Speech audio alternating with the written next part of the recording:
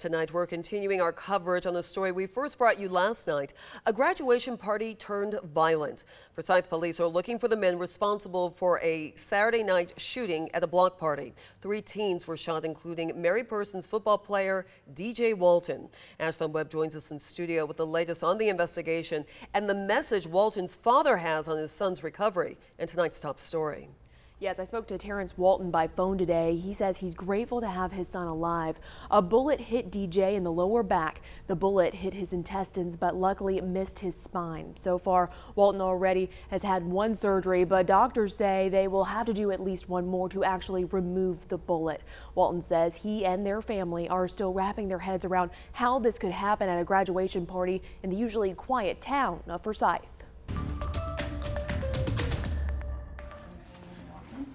DJ Walton's family shared this video of the Mary Persons football player taking his first steps in Atrium Health Navicent after being shot at his cousin's graduation party.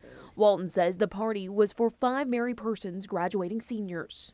It's unbelievable, really, because when you go to stuff like that, it's supposed to be, you know, a celebration or something, and to have it happen, you know, during celebration, it's hard on me. That's what Forsyth investigators are also working to understand. Sergeant Terrence Thomas says 3 teens were shot. 16-year-old DJ Walton and 2 19-year-olds, one from Macon and the other from Jackson. We had 1 guy that was shot in the lower back. 1 had a wound to his right leg. An incident report reveals the chaotic scene first responders arrived to on Milledge Circle just after midnight Sunday morning.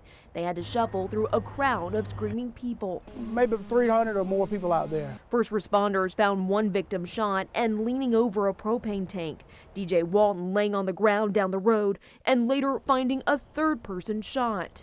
It seems like there was a group that had some kind of disagreements, and at that point, shots rang out. Sergeant Thomas says investigators now believe at least 3 men pulled guns and started shooting. Investigators collected roughly 17 rounds there.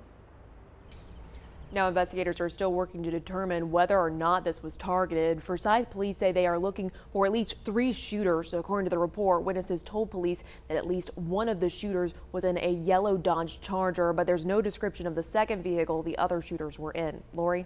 Thank you, Ashlyn. The police department says all 3 victims suffered non-life-threatening injuries and are expected to recover. Forsyth investigators say if you have any information on the shooters, call 478-993-1005.